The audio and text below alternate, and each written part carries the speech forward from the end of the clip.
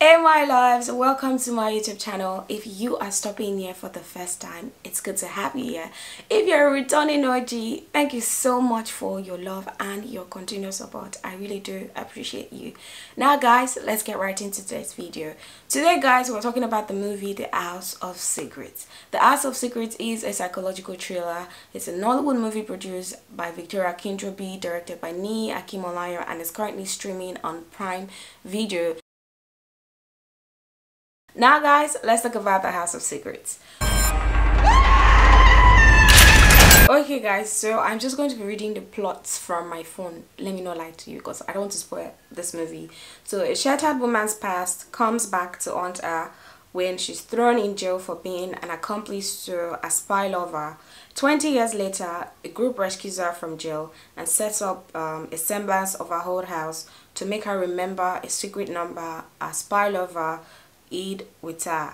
Basically, that's what this is all about. Okay, this psychological thriller stars Irele, who played the role of young Sarah, Shawn, who played the role of Panam, Sarah's husband, and of course we have Onajite, Dede. Oh my god. Anyways, I'll talk more about that when I'm talking about the performances. Onajite Dede, who played the role of the older version of Sarah. We have Henshaw, who played the role of Mrs. Eckert. We have Emeka Wangwaracha, who played the role of Daniel. We have, now this name, guys, I'm going to give this name, but please forgive me. Have mercy on me. Please, please, I cannot pronounce it, I've been trying.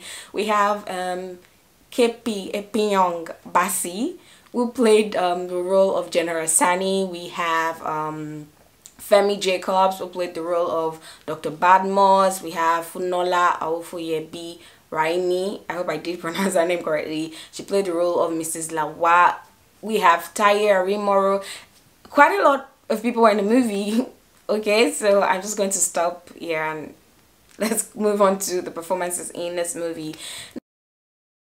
Actors like Onajite Dede brought their A game to the table. She gave an applaudable performance, a portrayal of the other version of Sarah. Guys, how she switched from being a weak woman to a strong powerful woman who has no fears, in challenging authority. Oh my god, I absolutely love Onajite Dede's performance in this movie. Irele as well did an amazing job, playing the role of young Sarah. Shawn Faqua, guys, Shawn Faqua is a very talented actor. He's someone, one of those people that you can't help but love. I absolutely love his portrayal of the character of Panam, and of course the chemistry between his character and young Sarah as well. I absolutely love his performance and his character as well. Henshaw, Emeka Wangwaracha, Femi Jacobs, they all did an amazing job, playing their character. The actors brought their A game to the table. They understood the assignments and they did absolutely great.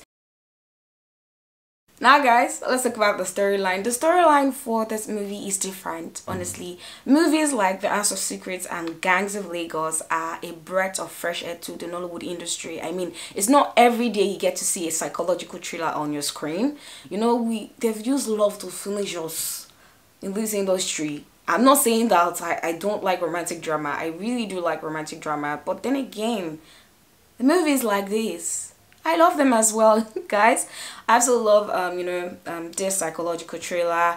This movie tells a lot about what loyalty really means, and how easy it is to get people to buy into an idea that they have little or no details about. When people decide to follow a particular politician, they'll just... Some people do their research, while others, they just blindly follow the politician. They don't know what they are following, they don't know the cost, but they carry, when somebody is selling something, you carry it on your head, carry another person load on your head, and then when someone come and price the market, you don't even know how much they are selling it. That's how a lot of people do behave, fighting for a cause that they have no knowledge about is very bad. So this movie tells a lot about loyalty, mental health, the greed of power and how it can consume a man. It tells a lot about love and of course how we as individual we can contribute to the betterment of our government. Hey, betterment of our government. This one ain't that. This psychological thriller, was set in Nigeria's 1999 military era to the current democratic era of the country. It tells the story of Sarah and Panam. Sarah was working at the post office back then, you know, and Panam was a young military officer. They both met, they fell in love, and they got married. Now the democratic handover was going to happen, and Panam found out that, you know, General Sani, the general at that time, was planning a coup to disrupt the democratic handover, and Panam was not going to be a part of it. Now when the general found out that Panam was going to be an hindrance, you know, to his plan, and Panam had, you know, documents and other necessary information about the general's plan, he decides to get rid of Panam and the documents and, you know, any other person that was aware of it and was not going to be a part of the plan. So in the process of, you know, trying to get rid of the documents and Panam lost his life. Sarah, you know, lost her memory. Now 20 years later, this same General Sani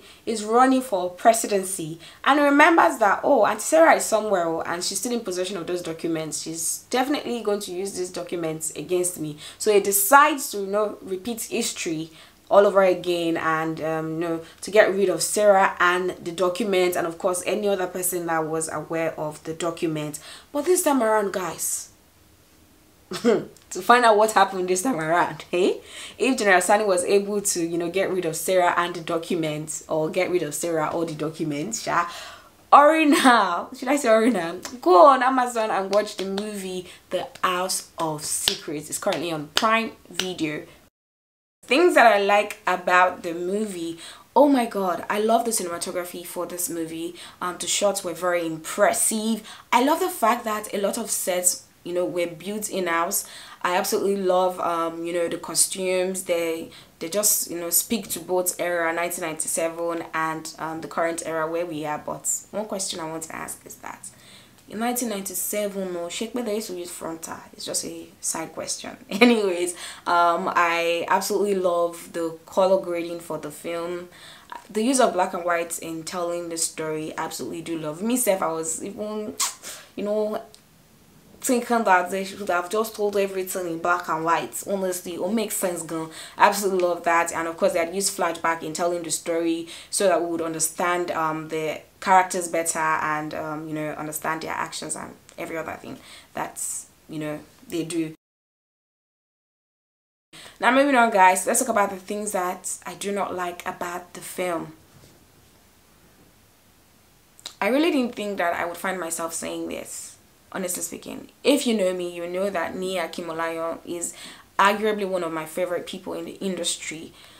But I mean, I just have to say this. Now, first of all, I must commend Niyi Akinmolayan and his team, you know, for coming up with such a great idea. Yet it's not every time we see this kind of movies. But then again, what happened? What happened? See, I'd read one of Niyi Akinmolayan's interview where he had promised us that this movie was going to trigger us, you know, it's going to be one of those movies that doesn't end where the movie, or when the movie ends, you know, we are going to find ourselves having conversations about the movie. We're going to find ourselves defending the characters in this movie. It said that we're going to be intrigued, but it didn't happen that way. It didn't happen that way at all.